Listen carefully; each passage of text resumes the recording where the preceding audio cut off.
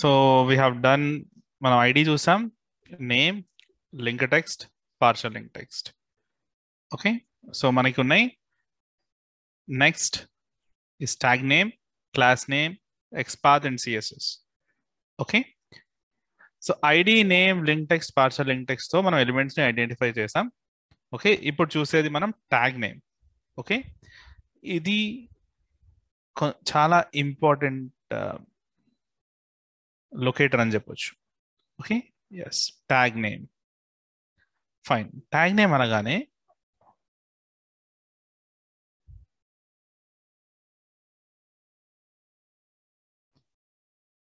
ఇప్పుడు నేను Facebook open చేస్తున్నాను అనుకుందాం.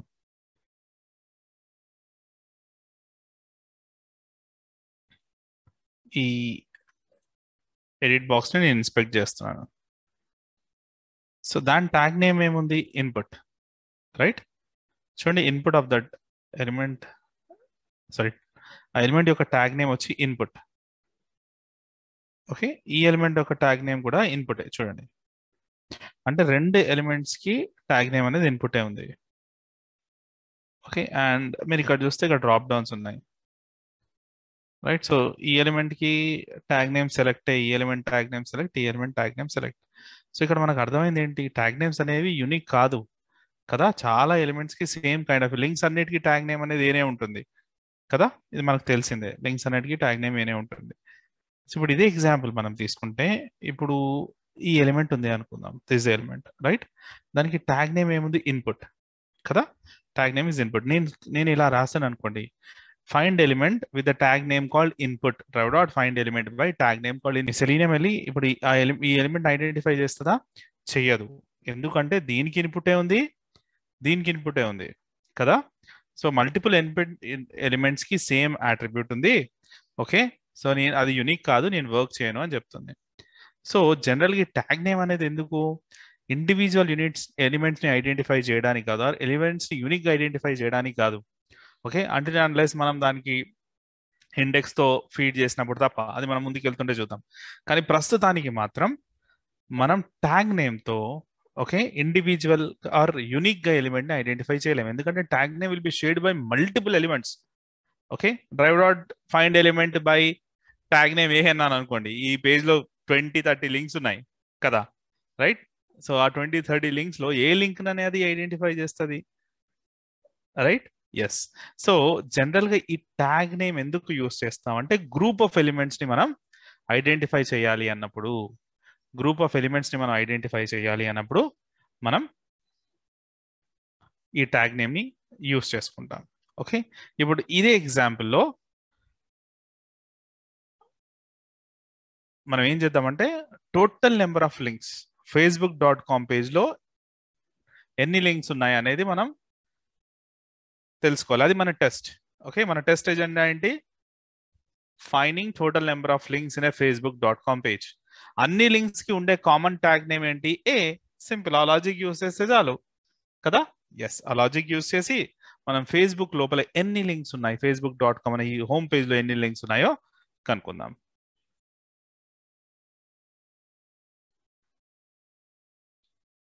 Okay, yes, tag name,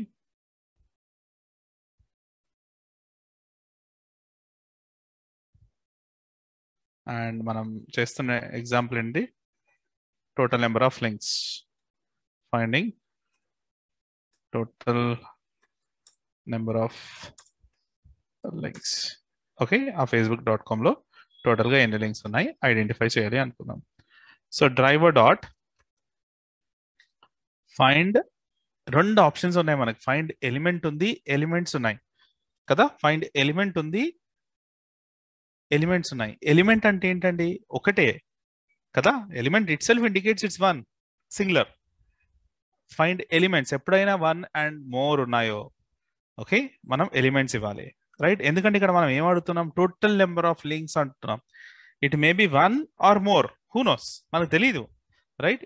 it can be one or it can be 0 are it can be 1 are it can be 10 are 20, ఎన్నైనా ఉండొచ్చు links కదా.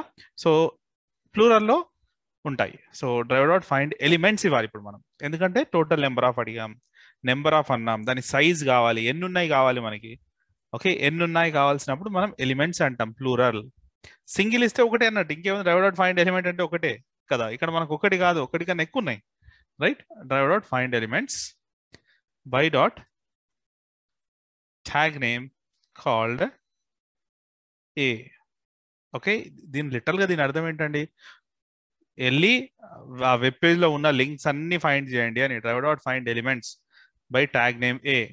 ఏ ఏ ఎలిమెంట్కి అయితే ట్యాగ్ నేమ్ ఏ అని ఉందో అన్ని ఎలిమెంట్స్ని తీసుకురండి అని అర్థం. Okay, yes, it will bring that dot dot find elements by tag name A dot size అనే ఆప్షన్ ఉంటుంది మనకి.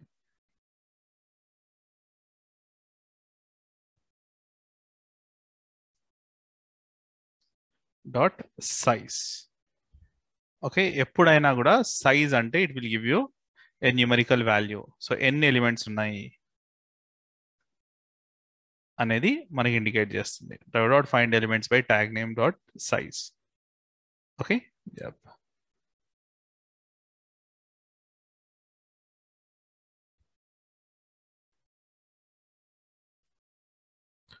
Dot find elements by dot tag name A elements.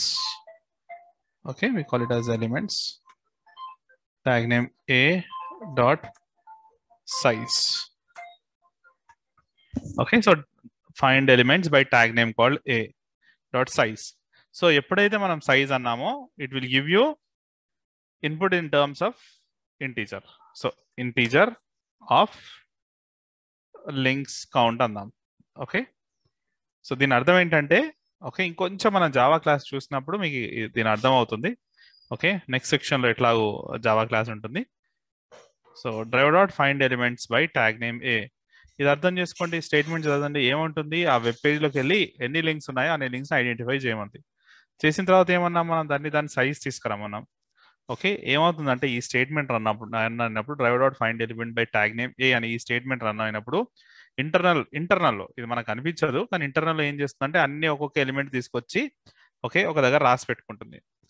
Okay, ఒక బ్లాగ్లో రాసి పెట్టుకుంటుంది అనుకుందాం. ఓకే, ఎక్కడో మెమరీలో, క్యాష్ మెమరీలో ఎక్కడో రాసి పెట్టుకుంటుంది.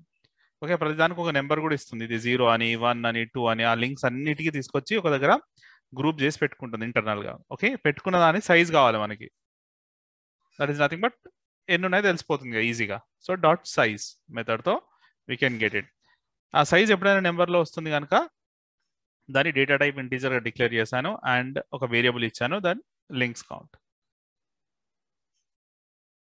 ఇప్పుడు నేను దాన్ని కన్సోల్లో ప్రింట్ చేసుకుంటున్నా, SYSO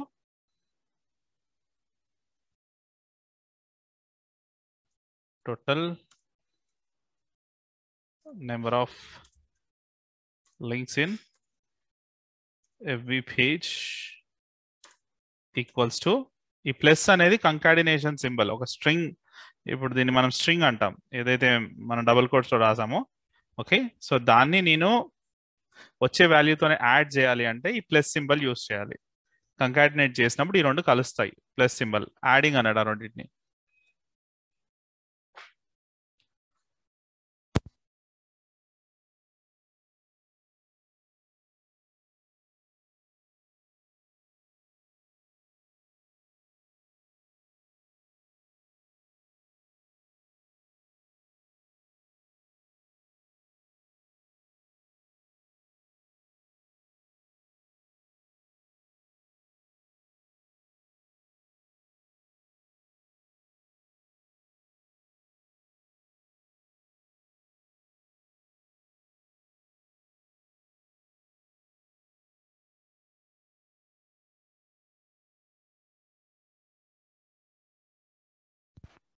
Okay, just I'm running the test.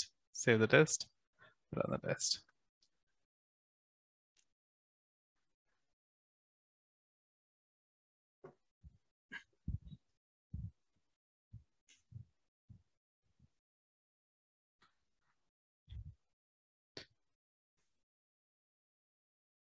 Okay, and let's see the console. Console print ఇచ్చాం కదా. Total number of links in facebook.com page are 47. Okay, so ఈ facebook.com పేజ్లో 47 links ఉన్నాయంటండి, right, at this moment. Okay, మీరు చేసినప్పుడు ఒకటి ఎక్కువ తక్కువ కూడా రావచ్చు, డిపెండ్స్.